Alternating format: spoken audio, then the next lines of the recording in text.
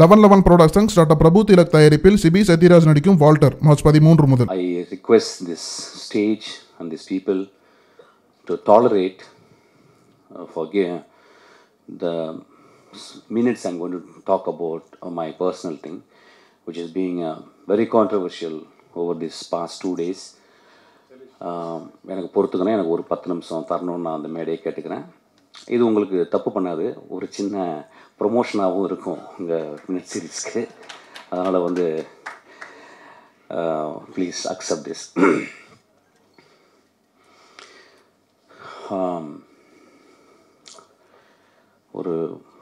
ஒரு வருட காலங்களாக ஒரு கதையை யோசித்து எழுதினேன். என் தம்பி சொன்னான், ஒவ்வொரு கதை எழுதி முடிக்கும்போது கிளைமேக்ஸ் வரும்போது டேவிட் மேமட் சொல்கிறாரு, when the third act comes, the writer and the protagonist they die அப்படின்னு சொல்கிறார். அதே மாதிரி ஒவ்வொரு கதை எழுதும் போதும் சிம்பாலிக்காக கடந்த ஒரு 5 கதைகள் எழுதும் போதும் when I write my climax, naturally it will be 10 days கிளைமேக்ஸாக இருக்கும் நான் எழுதுறது.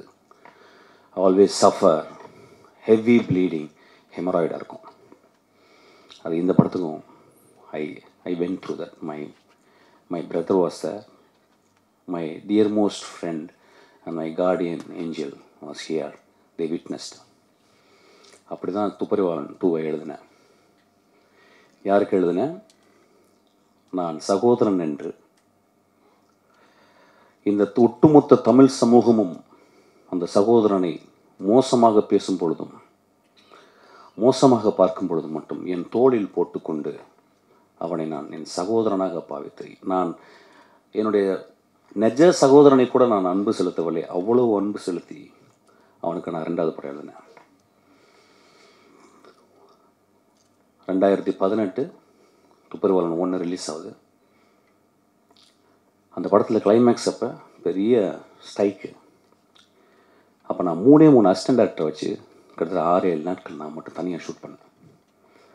கடைசி நாளில் வந்து எங்களுக்கு வந்து பணம் இல்லை, பட்ஜெட் இல்லை.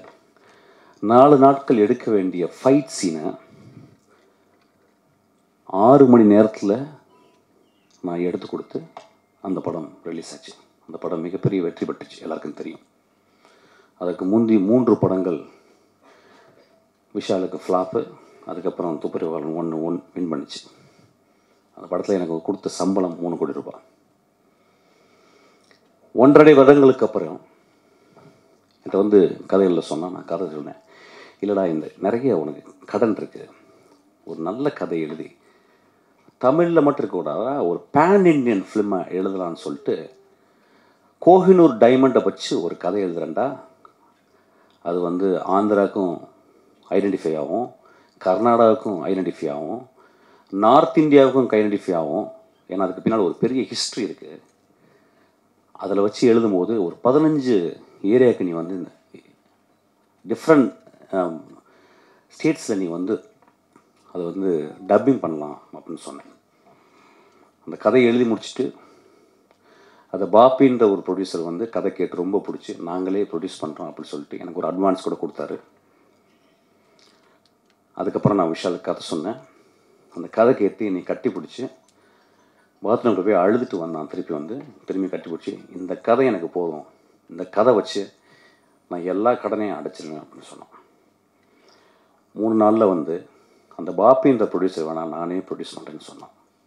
அன்னைக்கு ஆரம்பிச்சது என்னுடைய தலைவலி. அப்போ நான் சொன்னேன், இந்த படம் 19 to 20 கோடி ரூபாய் செலவாகும், இதை நீ பண்ண முடியாது, நீ கடனாளியாக இருக்கிற. இன்னும் 2 மாதத்தில் வந்து ஆக்ஷன்ற ஒரு படம் ரிலீஸ் ஆக போகுது. ஒருவேளை அந்த படம் சரியாக ஓடவில்லை என்னால் இன்னும் அதிகமான பாரம் உன் மேலே வரும், இந்த படத்தை தொடாத அப்படின்னு சொன்னோடனே அவன் சொன்னான், இல்லை சார் இந்த படத்தை தான் நான் பண்ணுவேன். அப்போ நீ வேறு ப்ரொடியூசர் வச்சுப்ப. இல்லை சார் எனக்கு இந்த படத்தை நான் பண்ணேன்னா எனக்கு ரொம்ப அட்வான்டேஜஸாக இருக்கும், எனக்கு ஹெல்ப் பண்ணுங்கன்றான். அப்போ நான் சொன்னேன், இப்படி சொல்கிறேன், இதை வந்து துப்பறிவாளன் 3 ஆக்கிக்கலாம், துப்பறிவாளன் 2 ஒரு 10 கோடி ரூபாயில் சென்னையில் நடக்கிற மாதிரி ஒரு கதை நான் பண்ணித்தரேன்னு சொன்னேன். அதுக்கப்புறம் சொன்னால், இல்லை இந்த படத்தை தான் நீங்கள் பண்ணணும்னு சொன்னான். இந்த கதையை எழுதி இது வரைக்கும் நான் யூகே போனது கிடையாது. I have visited many foreign countries. நான் யூகேயில் போய் தான் லொக்கேஷன் பார்த்து எழுதணும்னு ஐ வென் ஆல் த வே தேர். அப்போ நான் வந்து ஸ்கிரிப்ட் ரைட்டிங்காக நான் கேட்ட பணம் 7,50,000 ரூபாய். அதில் நான் செலவு பண்ணது 7 லட்சம் ரூபா தான். நேற்று பேப்பரில் பத்திரிக்கையாளர் எல்லாரும் என்னை கூப்பிட்டீங்க, பேச சொன்னீங்க. நான் பார்த்துக்கிட்டே இருந்தேன். திரைக்கதை எழுதுவதற்கு மட்டும் 35 லட்சம் செலவு பண்ண அப்படின்னு போட்டிருக்கான். 35 லட்சம் செலவு பண்ணுன்றதை அவன் ஆதாரபூர்வமாக அவன் ப்ரூவ் பண்ணணும். நான் ஒரு ப்ரொடியூசர் டைரக்டர், நான் டைரக்டர் மட்டும் இல்லை, ஒரு ப்ரொடியூசராக ஒரு கதை எழுதுறதுக்கு 35 லட்சம் ரூபா ஒருத்தன் செலவு பண்ணனா அவன் டைரக்ட் பண்ணுறதுக்கே தகுதி இல்லைன்னு நான் சொல்லுவேன். நான் செலவு பண்ணது என் கையில் இருக்குது. எனக்கு ஒரு கார்டு கொடுத்தான், 4X கார்டு. அந்த கார்டில் தான் அவன் காசு போட்டிருக்கான். இந்த பத்திரிகையால் எல்லாருமே நேற்று போட்டிங்கல்ல, எழுதுனீங்கல்ல, நான் 35 லட்ச ரூபா செலவு பண்ணணும் ஈஸியாக போட்டிங்கல்ல. ஒரு வார்த்தை அப்படி போட்டால் ஒரு சமூகம் நம்பிடுது. அந்த 35 லட்ச ரூபா நான் செலவு பண்ணணும்னு ப்ரூவ் பண்ணணும். நீங்கள் அதை கேட்கணும். அதுக்கப்புறம் 13 கோடி ரூபாய் இது வரைக்கும் செலவு பண்ணியிருக்கேன்றான். 32 நாள் ஷூட் பண்ணியிருக்கேன். I have completed 32 days. அவன் என்ன சொல்லியிருக்கான்? 15 லட்சம் ஒரு நாளைக்கு செலவு பண்ணுறான். 32 × 15 நீங்கள் பெருக்கினீங்கன்னா 4 கோடியே 50 லட்சம். இன்னும் ஒரு 1.5 ரூபாய் என்னுடைய இது போட்டிங்கன்னா 6 கோடி. இன்னும் 2 ரூபா போட்டுங்க, இன்னும் 4 ரூபா போட்டுங்க. அப்படி பார்த்தா கூட 10 கோடி ரூபாய்க்கு தான் இது வரைக்கும் வந்திருக்கு. 13 கோடி. அதையும் ப்ரூவ் பண்ணணும். இந்தியாவிலேருந்து வேறு நாட்டில் போயிட்டு நீங்கள் படம் பண்ணணுன்னா உங்கள் கம்பெனிலேருந்து அதை பண்ண முடியாது. You have to start a new company தேர். அப்படி தொடங்கப்பட்டது தான் புட்லூர் அம்மன் என்ற கம்பெனி. எங்கே? இங்கிலாண்டில். அந்த புட்லூர் அம்மன் கம்பெனிக்கு இந்த பத்திரிகையாளர் நீங்கள் ஃபோன் பண்ணி கேட்கணும். ஏன்னா இங்கேருந்து அவங்க ஒயிட்டில் மட்டும்தான் ஹேண்டில் பண்ண முடியும் அந்த பணத்தை. ஸோ புட்லூர் அம்மனுக்கு விஷால் ஃபேக்ட்ரியிலேருந்து எவ்வளவு காசு போச்சு அப்படின்னு நீங்கள் தெரிஞ்சுட்டு நீங்கள் அதை வந்து திரும்பி நீங்கள் வந்து மக்களுக்கு சொல்லணும். ஒவ்வொரு இடத்திலும் நான் அவமதிக்கப்பட்டேன். ஒவ்வொரு இடத்திலும் என் தாயை வேசி என்று திட்டினார். என் தாயை நான் மகன் என்று நினைத்த, தம்பி என்று நினைத்தவன் என் தாயை வேசி என்று திட்டிருக்கிறான். என்ன அப்படி சொன்னால் உடனே நீங்கள் நம்பாதீங்க. என்கிட்ட ரெக்கார்ட் இருக்கு அவன் பேசினது. இவனுக்கு நான் என்ன துரோகம் செய்தேன்? நான் செய்த ஒரே துரோகம் இவனிடம் அறத்தோடு நான் இருந்தது தான் இந்த 3 வருஷம். அவன் தப்பு பண்ணும்போதெல்லாம் தப்பு பண்ணாதான்னு சொன்னது தான். அவனுக்கு நல்ல கதை எழுதி கொடுத்தது தான். நண்பர்களே, இவன் சொல்கிறான் எந்த ப்ரொடியூசரும் எனக்கு வந்து படம் கொடுக்கக்கூடாதுன்னு சொல்கிறான். இவன் ஒரு ப்ரொடியூசர் மகனாக பிறந்தவன். இவன் நான் ஒரு ஏழை டெய்லர் வீட்டில் நான் பிறந்தேன். எங்கள் அப்பா ஒரு டெய்லர். மீண்டும் நடந்து போய் ஒரு வெள்ளை பேப்பர் எடுத்துக்கிட்டு ஒரு பென்சில் எடுத்துக்கிட்டு இதே ஜி இருக்காங்கல்ல, அவங்களுக்கு ஒரு கதைன்னா எனக்கு கொடுக்க முடியும் இல்லையா? ஏதோ ஒரு இன்ஸ்டியூட்டில் போயிட்டு நான் பாடம் நடத்துகிறேன்னா என்னால் பாடம் நடத்த முடியும் இல்லையா? ஒரு ஹோட்டலில் வேலை செய்ய முடியும் இல்லையா? ரோட்டில் நின்று பாடி கதை சொல்லி என்னால் வந்து ஒரு 10 ரூபா சம்பாதிக்க முடியும். நண்பர்களே, அப்படிலாம் நான் யார்ட்டையும் பிச்சை எடுக்க மாட்டேன். என் படங்கள் சொல்லும் நான் யாருங்க. என் படங்கள் சொல்லும் நான் யாருன்னு. ஒரு பேய் தேவதையாக்கண வேணாம். பிசாசுல ஒரு பேயை தேவதையாக்கண வேணாம். சரிங்களா? ஓனாய் மாட்டுக்குட்டியில ஒரு குடும்பத்தை காப்பாற்றுவதற்காக மீண்டும் நான் ரிசரெக்ட் செய்யப்பட்டவன். ஒரு கிறிஸ்துவ பற்றி தான் எழுதினேன். சைக்கோல 14 கொலை பண்ணவனையும் நம்ம மன்னிக்கலான்னு சொன்ன வேணாம். என்னுடைய கதையில் இருக்குமாடா என் அறம். நீ என்னைய பற்றி நீ சொல்ல வேணாண்டா, நான் கெட்டவன்னு சமூகத்துக்கு தெரியும். இன்னைக்கு தெரியாட்டினா 25 வருஷத்துக்கு என் படங்கள் சொல்லும். என்னுடைய படத்தை 32 நாள் எடுத்திருக்கேன். நண்பர்களே, இந்த 20 நாள் ஆச்சே. ஏன் வந்து ஃபர்ஸ்ட் லுக் போஸ்டர் இன்னேத்து வந்துச்சு கேட்டிங்களா? யாராவது கேட்டிங்களா? 10 நாட்கள் என் ஆஃபீஸில் நின்று அந்த ஸ்கிரிப்டை திருப்பி குடு என்ஓசி குடுன்னு சொல்லிட்டு அவங்க வந்து என் உயிரை எடுத்தாங்க. என் தம்பி சொன்னா, அறத்தோடு வாழ்கிற என் தம்பி சொன்னா, எடுத்து கொடுத்துருக்கேன் நான் சொன்னான். எனக்கு நான் கொடுக்காம நேராக ப்ரொடியூசர் கவுன்சில், டைரக்டர் கவுன்சில் போயிருந்தா இன்னைக்கு போஸ்டர் ஒற்றிருப்பானா போஸ்டரு? 8 மாதம், 1 வருஷம் யோசிச்சு 8 மாதம் எழுதி 1 மாதம் அப்படியே பின்னால் இருந்து ரத்தம் வரும்போது எழுதுன அந்த கதையை 32 நாள் ஷூட் பண்ணி நான் அவனுக்கு என்ஓசி கொடுக்குறேங்க. அதுக்கப்புறம் என்னை பற்றி தப்பாக பேசுகிறான். உன்னால் ஒரு கதை எழுத முடியுமா? சக்கரா அவனுடைய படம் எடுத்துக்கிட்டே இருக்கும்போது அந்த டேரக்டர் 10 நாள் ஷூட் பண்ண டேரக்டர் என்கிட்ட வந்து கதை சொல்ல சொன்னான். நான் சொன்னேன், டே சின்ன குழந்தைடா, அவனை கதை சொல்ல சொல்லாதடா, அவன் சுயமரியாதையை தடுத்துண்டா அவனை. இல்லை சார், அவன் கதை சரியா இல்லை, நீங்கள் சொல்லுங்கள் சார் அப்படின்னு சொல்கிறான்ட்ட. டே சின்ன பையன்டா, சொல்லக்கூடாதுண்ணா. அந்த பையன் வந்து எனக்கு சொல்கிறான் கதையை, ஒரு நல்ல கதை. அதுக்குள்ளே வந்து ஒரு சின்ன விஷயம் சொல்லும்போது நான் சொன்னேன், ப்ராட்டகனிஸ்டுடைய வாண்ட் இல்லைங்க இந்த கதையில். Every story depends on the want of the ப்ராட்டகனிஸ்ட். அப்போ அந்த வாண்ட் என்னன்னு கேட்டிங்கன்னா, தன் தந்தைக்கு ஹானராக கிடைச்ச அந்த பரம்வீர் சக்கராவை தேடி போகிறான். அதுதான் இங்கே ப்ராட்டகனிஸ்ட் வாண்ட். அதுலேருந்து சொல்லுங்கன்னு சொல்லி இவனுக்கு நான் கதையை மாற்றி சொன்னேங்க. அதுக்கப்புறம் தான் இவன் சக்கரான்னு பேர் வச்சான். இவனுக்கு தெரியுமா கதையை பற்றி? இவன் படிச்சிருப்பான டேவிட் மேமனை பற்றி, இவன் படிச்சிருப்பான ஜோசப் கேம்பிளை பற்றி, இவன் படிச்சிருப்பான வந்து கரமசவ் பிரதர்ஸை. இவனுக்கு டால்ஸ்டாய்னா யாருன்னு தெரியுமா? பொறுக்கி பைய, பொறுக்கி.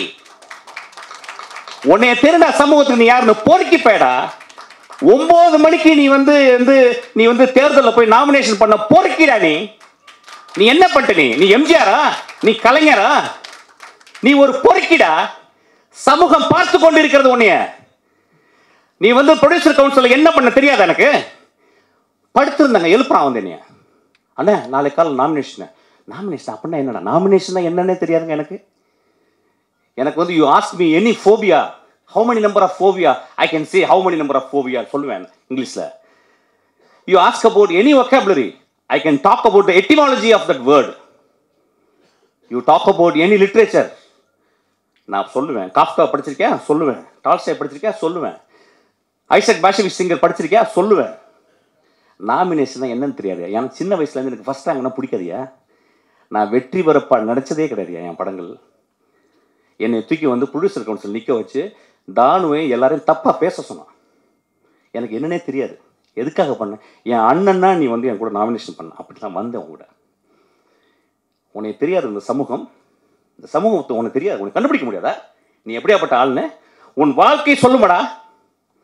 உன் தந்தை சொல்லுவார் நான் எப்படியாப்பட்ட பழகிருக்கேன்னு, உன் தாய் சொல்லுவா நான் எப்படி பழகிருக்கேன்னு, உன் தங்கச்சி சொல்லுவா நான் எப்படி உன்கிட்ட பழகணுன்னு, உன் நண்பர்கள் சொல்லுவாங்கடா நீ யாருன்னு. Tell me your friends, I will tell you who you are. I told you. இதே ரமணாவும் இதே அந்த நந்தாவும் உன்னை ரோட்ல கொண்டு இறக்கி விடுவாங்க நான் சொன்னேங்க. அதுதான் சத்திய வாக்காச்சு. இந்த படம் நின்றது காரணமே தான்.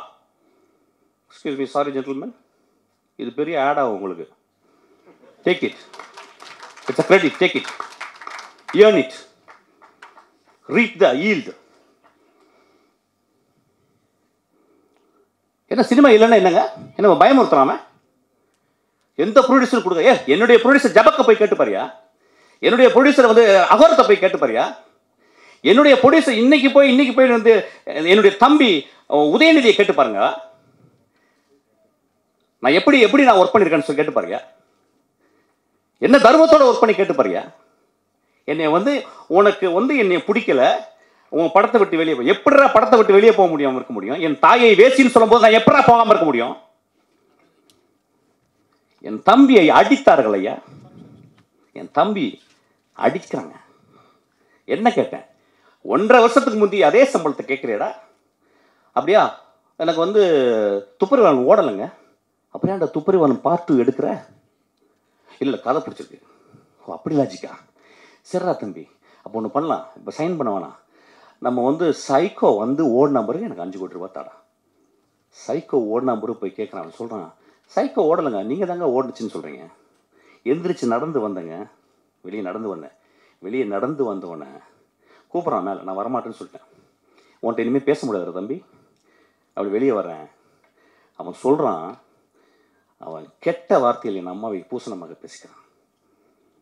என் தம்பி எதிர்த்து கேட்டதுக்கு நான் அடிச்சிட்டாங்க. இது நான் சொன்னேன் பத்திரிக்கையில். ஏன் நேராக ப்ரொடியூசர் கவுன்சில், டேரக்டர் கவுன்சில் நான் போனேன்னா ஏன் போகல தெரியுமா? ஒரு 3 வருஷம் அவனை தம்பின்னு கூப்பிட்டுருக்கேங்க. என் தம்பி கத்தனா அவனை, ஏன் எங்கள் அம்மா என் அம்மா தேவடியாளான்னு கேட்டான். எங்கள் அம்மாவோட நீ படுத்திருந்தியா, உங்கள் அப்பா படுத்திருந்தான்னு என் தம்பி கேட்டான். அதுக்கு அவனை அடித்தேங்க. நான் போய் என்ன தெரியுமா பண்ணேன்? என் தம்பி அடித்தேன். 3 வருஷமாக அவனை அண்ணன் கூப்பிட்டேன், விட்டுறாருன்னு வெளியே கூப்பிட்டேன். என்னை பற்றி அவன் தப்பாக பேசுகிறான் நண்பர்களே, இன்றைக்கி விடமாட்டேன். தமிழ்நாட்டில் நான் ஒருத்தன் தான் அவனை பத்திரமா பார்த்துக்கிட்டேன். இன்றைக்கி தமிழ்நாட்டை நான் ஒருத்தன் தான், தமிழ்நாட்டை நான் பத்திரமா பார்த்துக்கணும் அவன்கிட்ட இருந்து.